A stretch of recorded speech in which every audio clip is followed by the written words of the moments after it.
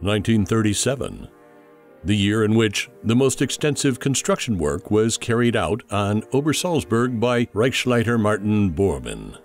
In addition to barracks and administrative buildings, various private houses were built, as well as greenhouses and a model farm, the Gutshof. As a former farmer, Bormann paid particular attention to the execution of this agricultural estate, which was intended to ensure the self-sufficiency of the ruling elite who had settled on Obersalzberg. In 1936, the estate was built as a model farm for Hitler.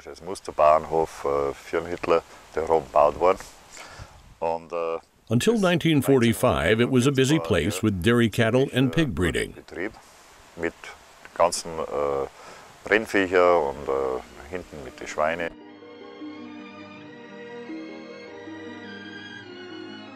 In the course of the construction of the estate, an apiary was to be built in addition to an apple juice press house.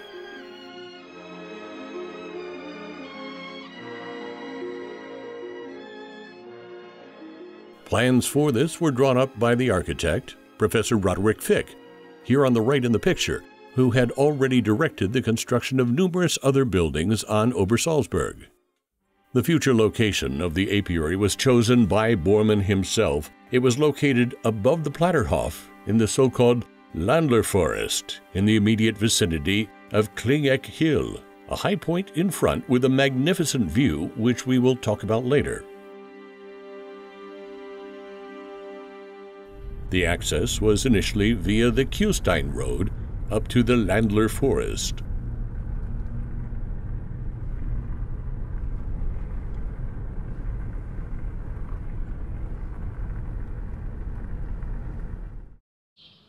Then a narrow hunting trail branches off to the right in the direction of Klingeck.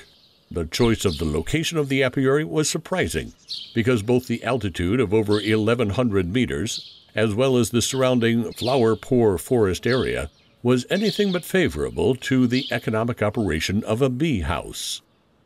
Nevertheless, Bormann had the facility built at exactly this location, because actually the economic viability of the project was not in the foreground for him from the beginning, but rather the cellar facilities underneath, which are still preserved today. Even from a distance, the overgrown remains of the foundation of the apiary are clearly visible.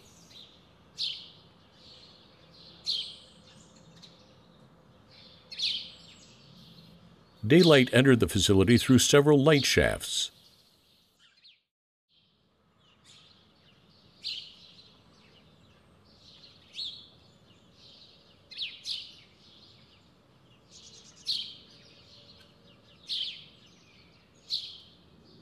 For decades, numerous rumors have circulated about the purpose of this project.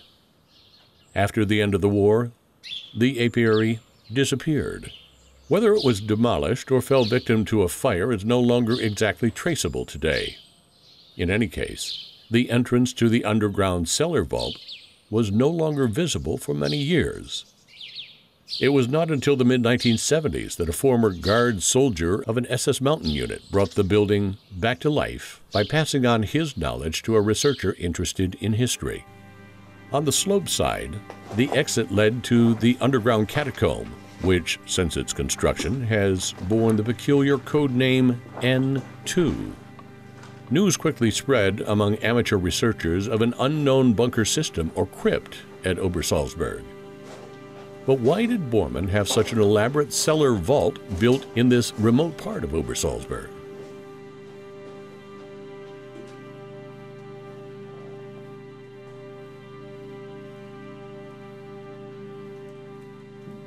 Although the rooms, which also had sanitary facilities, were initially used for processing bee honey, later, however, in the years when the battleground shifted further and further into the German Reich, huge amounts of food were stored here on Bormann's orders. This was precisely the reason why Bormann had the facility built, a depot for storing essential goods for the Führer Hitler and his closest entourage. The apiary itself only served as camouflage. After the end of the war, the food was looted by local people. It would be possible that the name of the facility, N2, was possibly derived from the name Notdepot 2 or Nachtlager 2, which means emergency deposit or emergency storage. In the last weeks of the declining Third Reich, however, the facility served another purpose. Since April 1945, 2 naval radio trucks had been requested by Admiral Donitz and were under the command of Rear Admiral Jesko von Puttkamer, who was stationed at Obersalzberg. From the exposed hill, Klingakoff, mentioned at the beginning, the radio trucks had an exceptionally high transmitting and receiving power. From here, in the last days before the end of the war, encrypted messages were sent to South America on waves 34.4 to 34.9 in the so-called crocodile code. The radio trucks were in use around the clock, and the operators worked in shifts. Since the bee house was only a few hundred meters away from the Klingik Hill, the radio operators took up quarters there. However, where the designation N2 comes from is no longer comprehensible today. Also, the derivation from the designation Nachrichtenzentral, Intelligence Center, would be conceivable. Then, in the night of May 1st to 2nd, 1945, when the last radio message was sent and the radio operators had finally left Obersalzberg, it became quiet in Bormann's bee house. Only a few days later, locals came and looted Bormann's food depot.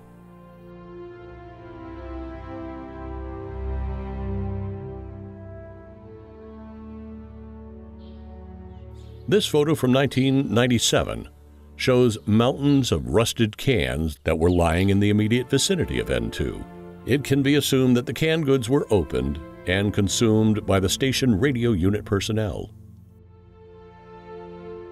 The dishes came from the Platterhof, which was not unusual because both the Kustine House and other hotel businesses were additionally supplied with dishes from the Party Hotel during this time.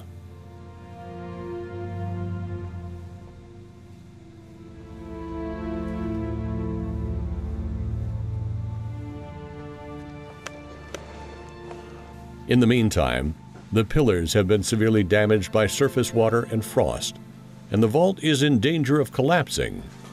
An inspection is urgently not recommended.